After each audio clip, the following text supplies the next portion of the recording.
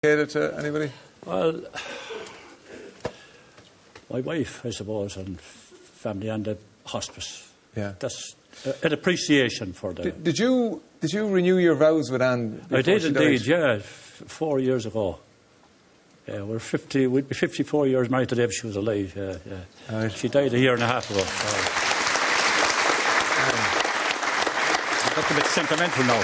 You know, but all of this is a good distraction, isn't it? It takes your mind off things. Actually, the music is great. It's a great leveller. And Robbie's grandfather, these lads, his father, get out, he says, and play music. And Robbie's sitting at home. Get out and play. I used to play with him, and he was only a child. He's a good fiddle player too, by the way. Right. Yeah. He won't pretend that, but he is. Right. The Isle of Innisfree, ladies and gentlemen.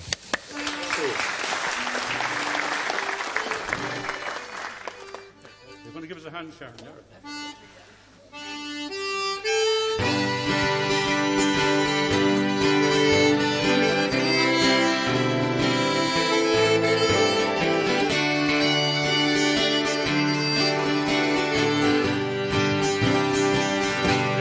Get some folks who say that I'm a dreamer, and I've no doubt there's truth in what they say. You can join in.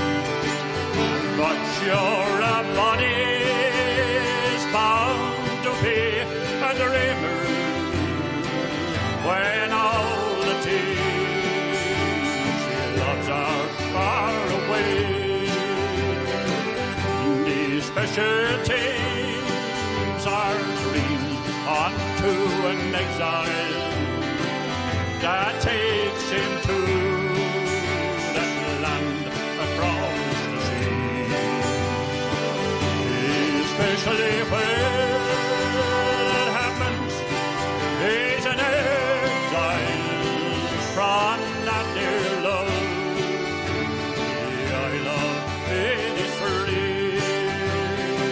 And as the moonbeams rip across the rooftops of this great city, wondrous though it be, I scarcely hear its music or its laughter. I once again back home in Innisfree. I once again back home in Innisfree.